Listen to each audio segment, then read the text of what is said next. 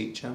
I've taught Wilfred Owen's poetry at AS level successfully, got some good results out of doing so, and I'm going to be talking through the poem Disabled today.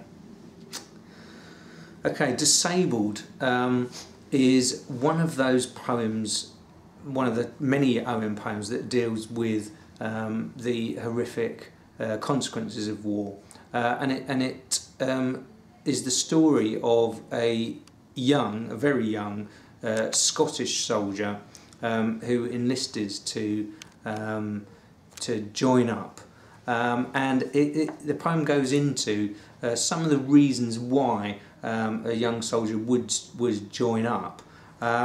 He actually had to lie about his age. Line 29, smiling they wrote his lie, aged 19 years.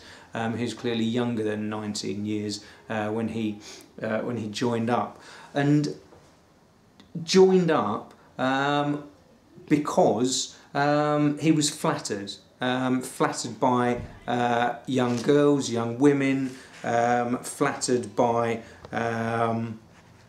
the idea that joining the army and getting a uniform would enhance his reputation, make him look good, perhaps even make him sexy, because the poem does deal with his sexiness, his attractiveness, his handsomeness,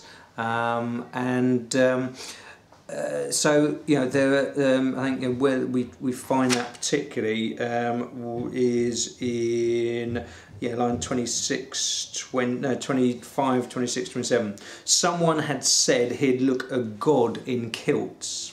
That's why, and maybe too to please his Meg. Aye, that was it. To please the giddy jilts he asked to join.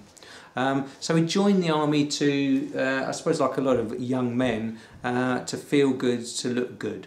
And the poem does deal a lot with his handsomeness. Not only did he look good, but he was in his youth a successful athlete.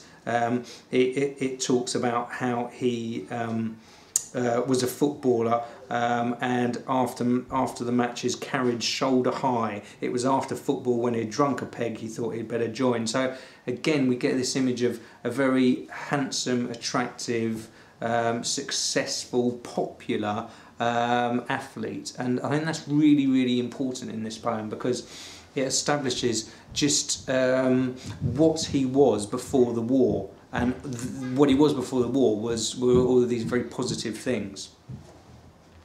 However, the poem also deals with the massive contrast to his current and present situation, and that is drastically reduced by war. He has been, as the poem is called, disabled by war. He's lost his both legs and one arm.